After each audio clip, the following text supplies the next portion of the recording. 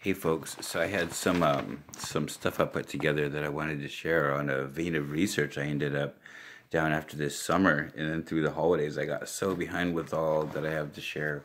Um, Anyhow, so it all started kind of with researching this vein of when we went from more matriarchal culture to patriarchal culture. And it kind of led down a rabbit hole, basically, because everything comes up when you go down that rabbit hole. It ends including where exactly we are in the calendar. I mean, not that it's kind of arbitrary because it's only pertinent to us as people, anyways, but in a sense, it's not arbitrary because it was taken over at a really specific time, and from then on, it's like we've been on somebody else's time, so we don't know where we would have been at with whatever happened when it switched over, okay? So it creates kind of an interesting thing. It led down this rabbit hole of looking at and researching what's called the mud flood, which is this natural disaster that seems to have popped up all over the world um, during the 1800s or something, right?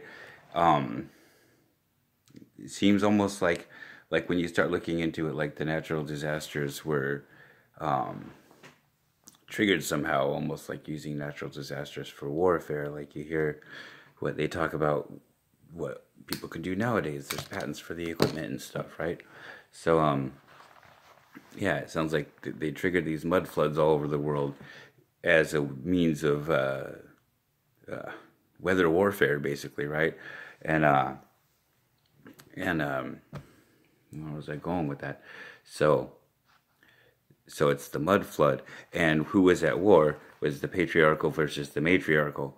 So it's like when I first started researching, patriarchal versus matriarchal cultures and how they kind of took over after a while. I ended up taking over people's cosmology and spiritual beliefs and other things, pretty much usurping everything, right? Um, so it's like it might not have happened as long ago as we thought. Is kind of what's been been being looked into here. Yeah, that the victors here, of course, the winners always write history, and I don't even like the word history anymore. I'm going to start referring to it as the past, okay? Because his story is his story instead of her story, which is when the timeline got took over.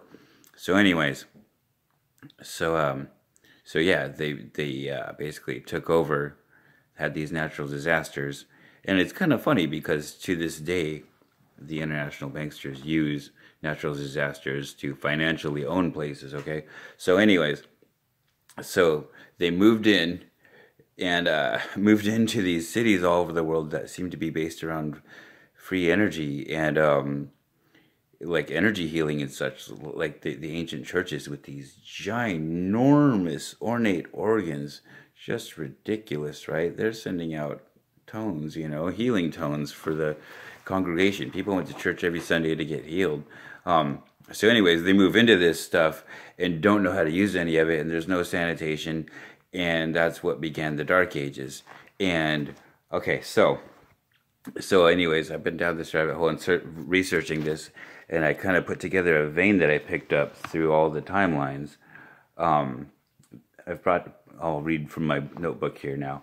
I've brought it together, three different avenues, one big picture, starting with Sumeria, with Enki and Enlil, made man for slave labor.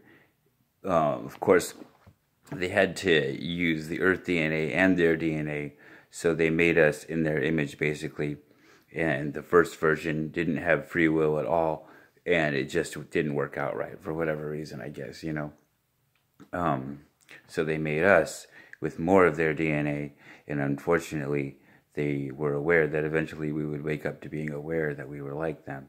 So um, the idea here was that Enlil and Enki's son Marduk, they both had their own agendas and would have rather not had us wake up to our awareness that we are related to the beings that created us, so we have some of the abilities that they have, okay, latent in our DNA.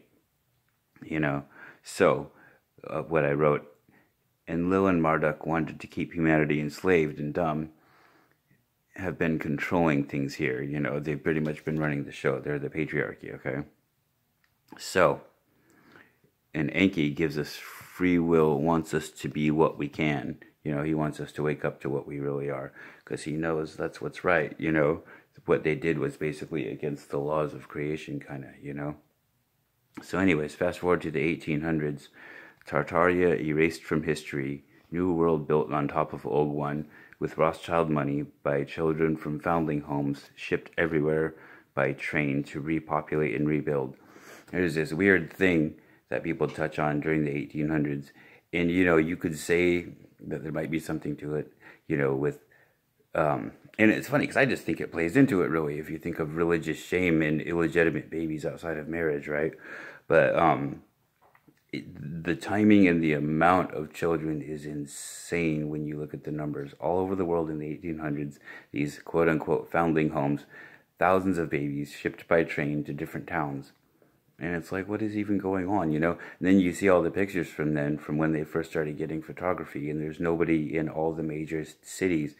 And the building that they were doing is just beyond what we could even imagine. You don't know the purpose of it. So anyways, so yeah, basically, all right. And so then you fast forward to present time.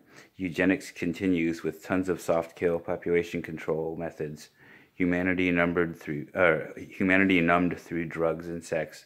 Still slave labor, just in a gilded cage. Gilded to attempt to prevent us from waking up. So that's my little so far bits that I researched on Tartaria, and kind of feel like that's a pretty good broad view picture of what's gone on so far.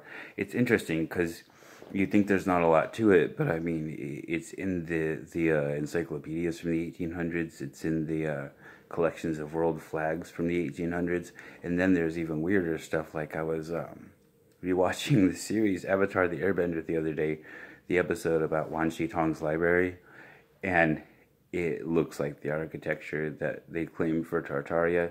It's buried in mud, except for an antenna that sticks out. The antenna, because the architecture looks like it's meant to collect free energy, basically, and made with the right materials to do so, you know. Their flag is a giant owl, or it is an owl, and a giant owl lives in the library on the episode, and oh, it's ridiculous. There's more to it than that. They come there seeking information to learn how to win a war, and he's all peaceful, so he figures it out and gets mad and buries the library even further. The fact that when they're in the library, they figure out when the next solar eclipse is. It's part of the story, but they're looking for the next solar eclipse, and they go into this planetarium that's just like a clock, and they just keep turning the dial until they get to the next one. It's pretty familiar because it's like, regardless of what the true cosmology is, that's how we can use the appearance of our planet from here to get ourselves around being the size that we are. So it really doesn't matter, it behaves in a certain way, and that's like what everything's based off of, really, that we use. It's not based off of, yeah, anyways, that's a whole different ball of wax. But have a good night, folks.